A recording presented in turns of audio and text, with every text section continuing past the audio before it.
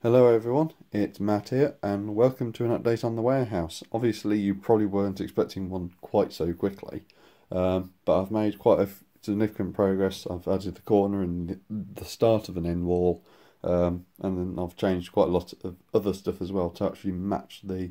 height of freight cars as well, to make sure it actually looks okay and actually interacts okay with what it's supposed to be doing. So let's go over some of the updates right now, starting with the end here. Throughout these pictures you will see two height measuring assemblies. Each of these is comprised of 3 bricks and 2 plates in height, and this is actually to match the height of the box cars, and that will actually correspond with the height of the floor inside the warehouse as well. So the enders wall here, it's actually the same as the size in terms of length, and I have copied the spacing for the openings, but the door itself is possibly going to be changed in the future. I have seen pictures of where the door is actually flush with the wall of the warehouse, and I've seen warehouses where the door is actually inset to match the windows, so it could go either way, but I'm tempted to, when I finalise the model, or finalise the warehouse I should say, is to push that door further back in, to keep it all together architecturally. The sides you can see here actually show off the difference quite well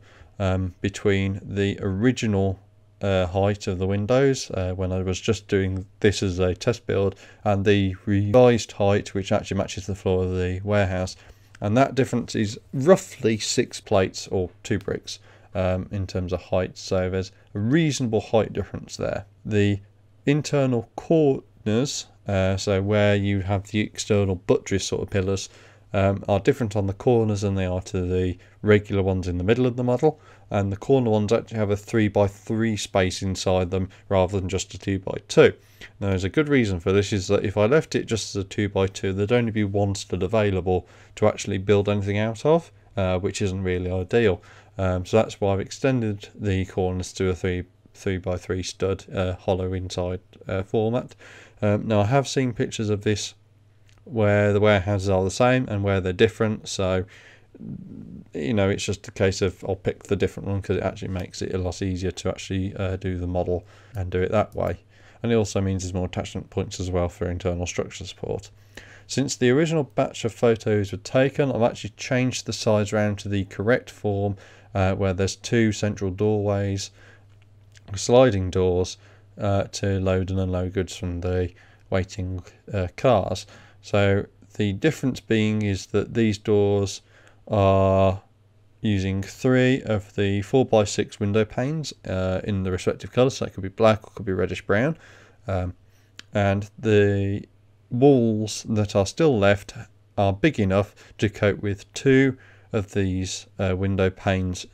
in the inside and then 1 on the outside. So the central ones actually have 4 panes and the outer ones just have 1 each, or 2. And the reason for that is that I want if the box cars are being coupled together and are in the centre, having the doors like that keeps them the furthest away, and it also means that there's still reasonable amount between them, between the door assemblies, for storage of cargo and that sort of stuff. And lastly, I'm just going to show you some pictures of the door of the current warehouse in its current form, and also of the 3 litre really useful box, which I've been storing these 1x2 dark red plates in, and as you can see there's not many left. So I'm going to actually leave it there for this video, and see you in an update in the next couple of months when I've got some more progress. So see you later.